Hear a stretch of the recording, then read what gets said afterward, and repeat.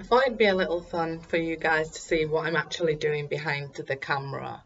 I'm not actually doing much. I'm going to do it this way for you. I place my phone over here, or the other camera that you can see in the background there. Then I close the window because my street's always noisy. It's a very important part. Sometimes I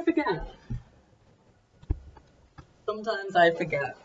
But I'm getting old. It's okay. So yeah. So I need to do a Virgo's video. So I kind of have to pre-shuffle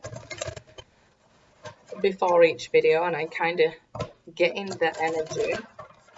I want to pick it up. I don't think I'll be able to keep talking to you guys while I get into the energy and tune into the energy, because it's just like basically letting my self channel rather than what I'm doing now, using my brains to speak to you guys, the little brain I have. So beforehand, I'm always pulling out the cards that jump, and I take a look at them. So here for Virgo, we have the Magician and the Six of Swords. So it's about working on yourself to be able to move forward. So I'd first tune into these cards before starting on the main read. The cards that I will pull for each person and things, not each person, well, I do it on personal readings as well, but each sign I will look what's going on with that sign before I start the main read, because I like you guys to see the cards on camera as well. But yeah, so here Virgo is choosing to work on themselves, but they need to push out of their comfort zone here, and they will see just over the horizon that there is something awaiting them. So yeah, I'll get another card out here. Pre-shuffle, remember, so I've not started recording yet. It's just for me to get into the energy and tune into the energy.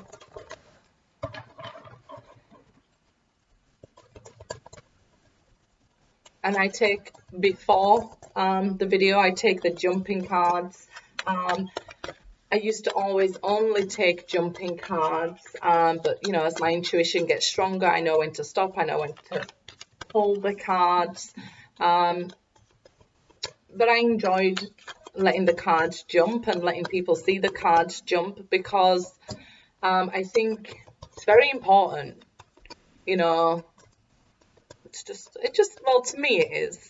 It might not be to the viewers, but to me it is. So look at this, Virgo, right? Spiritual strength and sacrifice here. So this is before I start the video, remember guys. The Magician, Six of Swords, spiritual strength, 9 related to the Virgo, the Hermit, and completion of cycles, a sacrifice, hopefully learning not to sacrifice too much there. And card 12, you know, we break that number down to 3.